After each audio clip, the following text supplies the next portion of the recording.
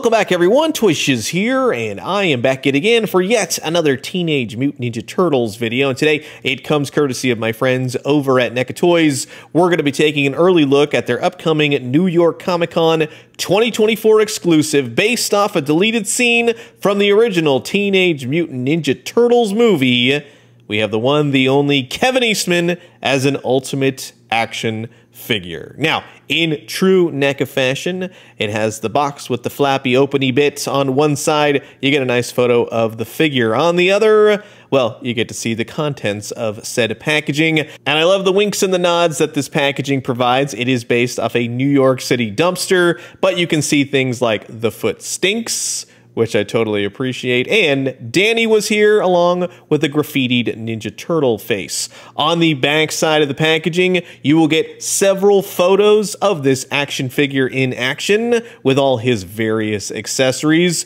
This figure has a lot of great accessories. Be prepared. This is very cool. On the bottom of the packaging, you get to see everyone involved with the creation of this figure, so thank you very much for that. And like I said, this is a New York Comic Con 2024 exclusive. You can pick it up on the con floor at the NECA booth, or as of September 25th through the 27th, 9 a.m. Pacific, 12 p.m. Eastern, you can head over to the NECAstore.com and grab one for yourself. But in the meantime, this is going to be an absolute blast. Sit back, relax, grab yourself a nice hot cup of coffee. This is an early look at the brand new New York Comic Con 2024 exclusive from the Teenage Mutant Ninja Turtles movie, Kevin Eastman, the Ultimate Action Figure by NECA Toys.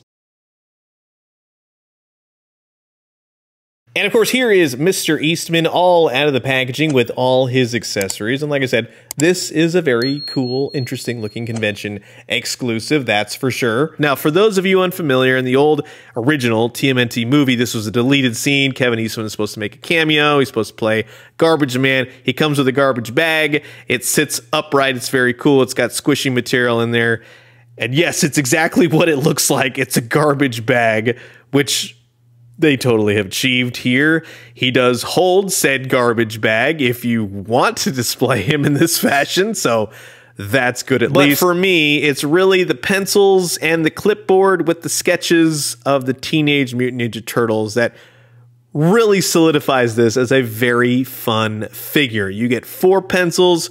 Don't lose them. They're very teeny tiny. He holds everything beautifully.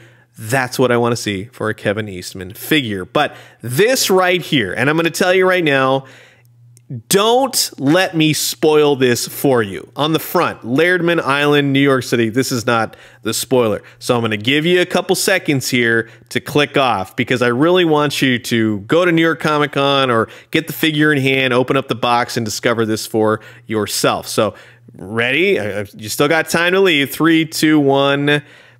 Okay, basically, you've had enough time. This is what it is. So, Lairdman Island on one side, and then when you flip it over, which is just the coolest thing ever, you have the placard that they recently installed in Dover, New Hampshire as the birthplace of Kevin Eastman and Peter Laird's TMNT. This is a beautiful recreation. It's awesome. One day I hope to go to Dover, New Hampshire and see this for myself, but this will do in the meantime. So you have 28 Union Street, Dover, New Hampshire. It goes across the top. 1984, birthplace of Kevin Eastman and Peter Laird's Teenage Mutant Ninja Turtles. You got the silhouette of the turtles, and then as you kind of turn it right here, it says the birthplace of Mirage Studios. So through and through, as a beautiful love letter to Kevin Eastman, and definitely we now need Peter Laird, so we got to make that happen too. But as far as Kevin's figure is concerned, great accessories, a great wink and a nod to a deleted scene. It's just a lot of fun. They absolutely nailed this. And oh yeah, there is an action figure that we need to talk about as well. And I think what NECA has really done here is capture the look of the 80s, 90s Kevin Eastman. I love the hair, the mustache. That is a lot of fun. I think that they really, you could tell NECA Toys has a lot of fun with this line, and we're definitely having a lot of fun collecting it. It says Kevin right there on his name tag, which is very cool. You have his open collared shirt, which has a great pattern. It goes along the sleeves. The rest of the Garbage Man uniform down to the feet. Nicely painted shoes, peg holes on the bottom. It's a very simplistic figure, but it really does the trick in bringing Kevin Eastman into the movie line, and they've definitely achieved that in spades. Now, again, the articulation is not going to be mind-blowingly crazy. It does enough to get him into all those Kevin Eastman poses that I'm sure that you're going to want to pose him in. Plenty of articulation in the elbows, which are single jointed. They will spin. You got some wrist articulation, so he can get to drawing forever and ever on your toy shelf if you so choose. You got a little bit of a waist to him. He will spin and sort of rock. The legs will kick out. You have single jointed knees. The knees will spin left and right, and then down to the shoes, up, down, left, and right. And I thought that was pretty cool. As it kind of dipped the shoes down, you can see more of the laces. It's just cool, the detail that NECA Toys goes into. It's refreshing, and I have to say, at all the figures we've looked at recently, this is pretty darn cool. But methinks that if you're going for this guy on your shelf, this is definitely going to be the money shot, especially for photographers out there having all the Turtle Bros around as he's sketching each and every one of them.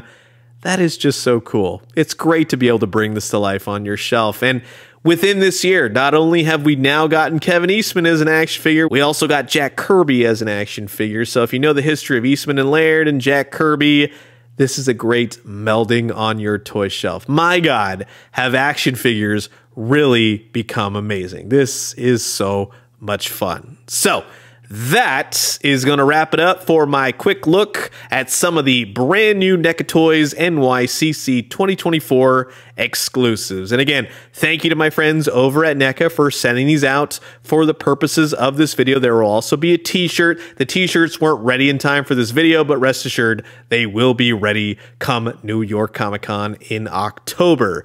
How do you get these again? In case you missed it, you can go to New York Comic Con, go to the NECA booth, and pick these up for yourself, or you can head over to thenecastore.com, 9 a.m. Pacific, 12 p.m. East, and every single day it resets. It goes until supplies run out. So hopefully, if you want any of these, you'll be able to pick them up easy peasy. So you've heard my thoughts, and now I'm curious to know yours. Comment below, let me know. Let's talk everything NYCC 2024.